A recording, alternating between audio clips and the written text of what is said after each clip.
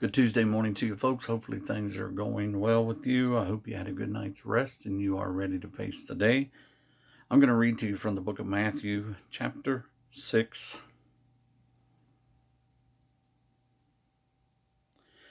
Chapter 6, verse 25. Therefore I say unto you, take no thought for your life, what you shall eat or what you shall drink, nor yet for your body what you shall put on. Is not the life more than meat, and the body than raiment? Behold the fowls of the air, for they sow not, neither do they reap, nor gather into barns, yet your heavenly Father feedeth them. Are ye not much better than they? Which of you, by taking thought, can add 1 cubit unto his stature? And why take ye thought for raiment? Consider the lilies of the field, how they grow. They toil not, neither do they spin. And yet I say unto you that even Solomon in all his glory was not arrayed like one of these. Wherefore if God so clothe the grass of the field, which today is, and tomorrow is cast into the oven, shall he not much more clothe you, O ye of little faith? Wherefore take no thought, saying, what shall we eat, or what shall we drink, or wherewithal shall we be clothed? For after all these things do the Gentiles seek. For your heavenly Father knoweth that ye have need of all these things, but seek ye first the kingdom of God, and his righteousness, and all these things shall be added unto you. Take therefore no thought for the morrow shall take thought for the things of itself. Sufficient unto the day is the evil thereof. Well, we concern ourselves with many things this time of year when indeed we should be giving thanks for everything. We should do that more than just Thanksgiving week or day, but there are folks who probably struggle financially or health or mentally, spiritually, at this time of year, when you think that things should be different because it's Thanksgiving and Christmas and holidays to celebrate with family. Sometimes maybe your family, you may say, well, Brother George, it's all right, you have family.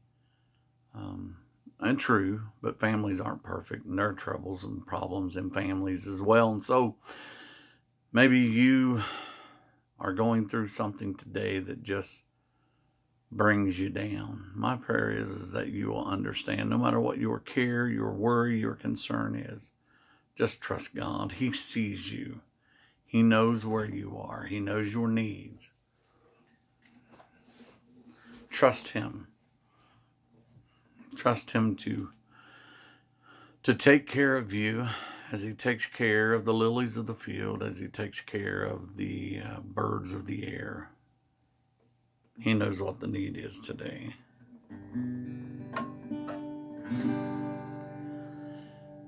Consider the lilies, they don't toil nor spin, and there's not a king with more splendor than them.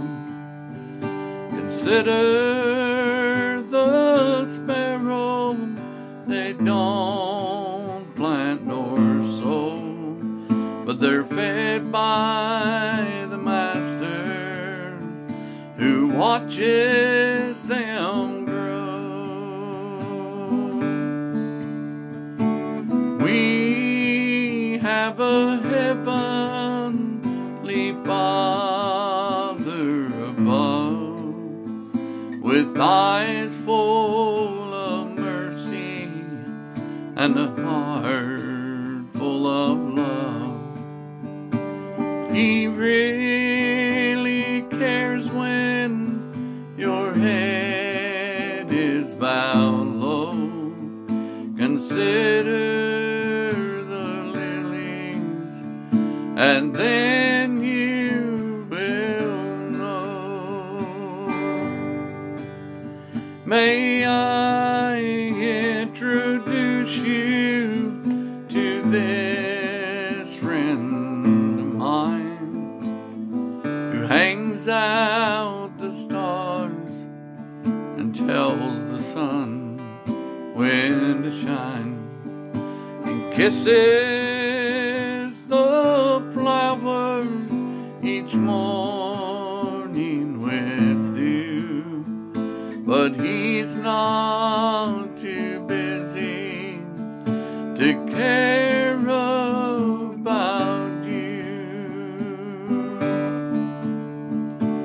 We have a heavenly Father above, with eyes full of mercy and a heart full of love.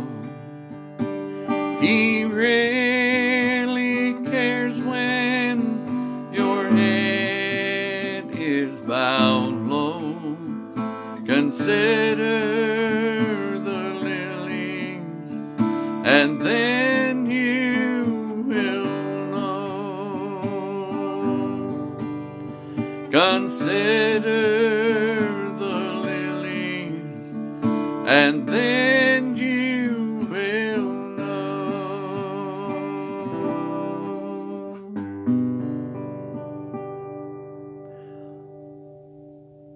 Lord, I thank you for the day you give us, Lord, and I pray that you would bless, Lord. Help us today. For those that walk through this life at this point in their life today who maybe aren't going through a struggle or a trial or a trouble, God, we're thankful for them. I pray that you would bless them and encourage them. And God, I pray for those today who seemingly that's all they do is go through troubles and trials and problems. God, I pray for them as well, that you would bless them, encourage them, help them to see that you love them, you care for them, and you will take care of them. We love you, Lord, and we thank you in Jesus' name. Amen. God bless you, folks. Have a great day. See you Wednesday.